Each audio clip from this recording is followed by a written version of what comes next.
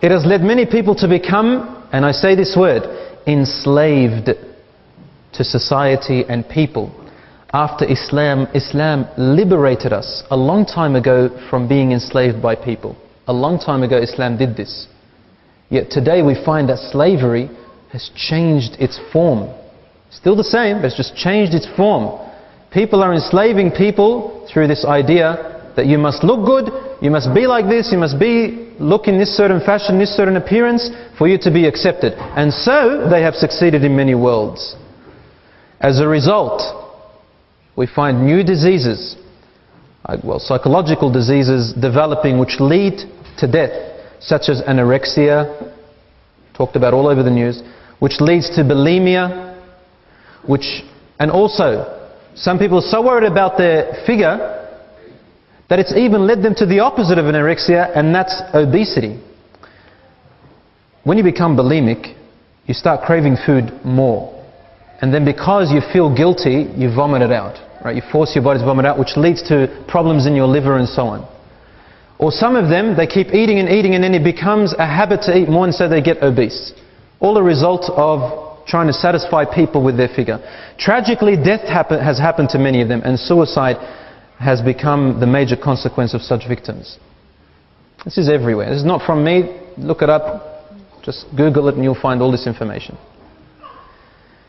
It's caused many Muslims to spend endless hours in front of the mirror and in their wardrobes, spending huge amounts of money and wealth just so that they can look good and be complimented by people and friends. How sad that is, really, to come to that state, that you need to go to that state where you're going to spend all your wealth, all your money and your tiresome hours which you could have spent to build up your hereafter and be in paradise forever with enormous beauty that no one can ever imagine, just so that people can say something good about you today.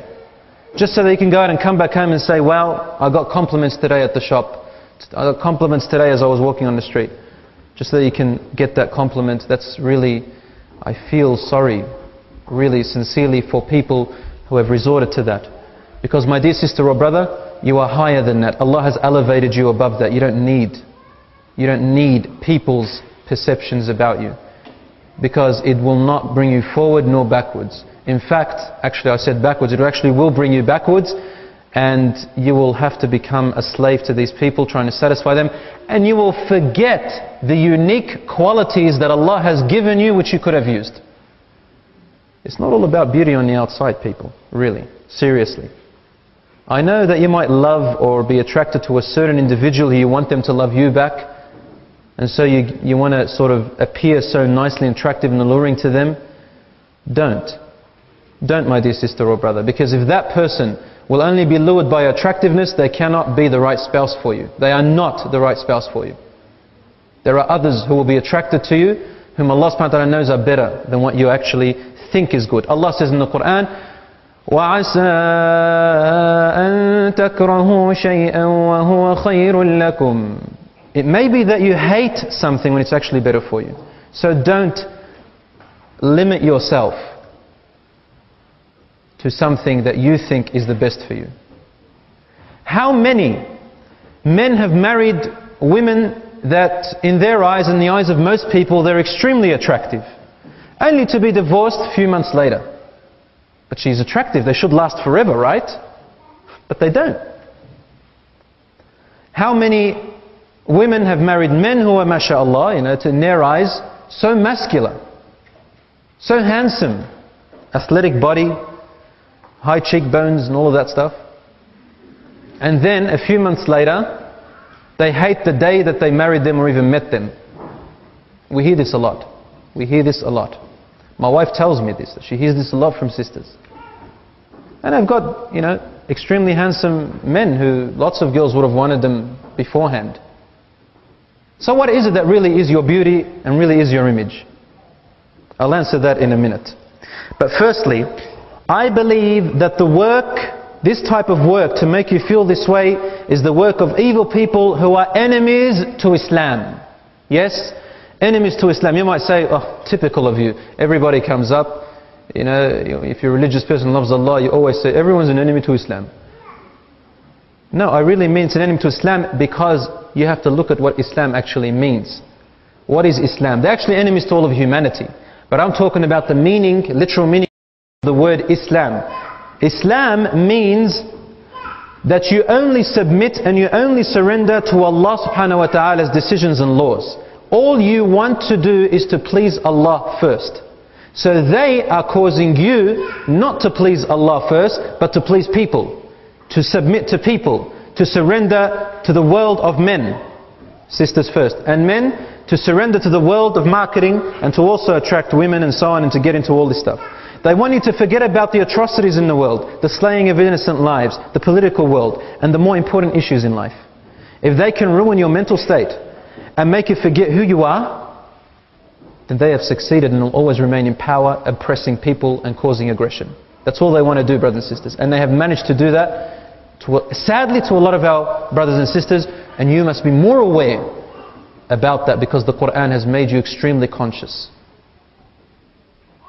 My dear sisters and brothers, what is Islam? Islam is a way of life which your Creator, your beautiful Creator, your beautiful Fashioner, chose for you to lead a peaceful and healthy lifestyle, physical lifestyle, a beautiful mental lifestyle, and an appropriate spiritual lifestyle. It guarantees your reputation. Islam guarantees for you to have a good and respectable reputation and elevates your self-esteem if you follow it correctly and passionately. I'm going to give you some examples inshallah later on to illustrate this. Allah subhanahu wa ta'ala said that if you do so, you will have a prosperous life. أعوذ بالله من الشيطان الرجيم بسم الله الرحمن الرحيم يا أيها الذين آمنوا أطيعوا الله والرسول إذا دعاكم لما يحييكم. O you who believe, respond to Allah and His Messenger when He calls you to that which gives you a prosperous life. Islam gives you a prosperous and beautiful life. Iman is your beauty.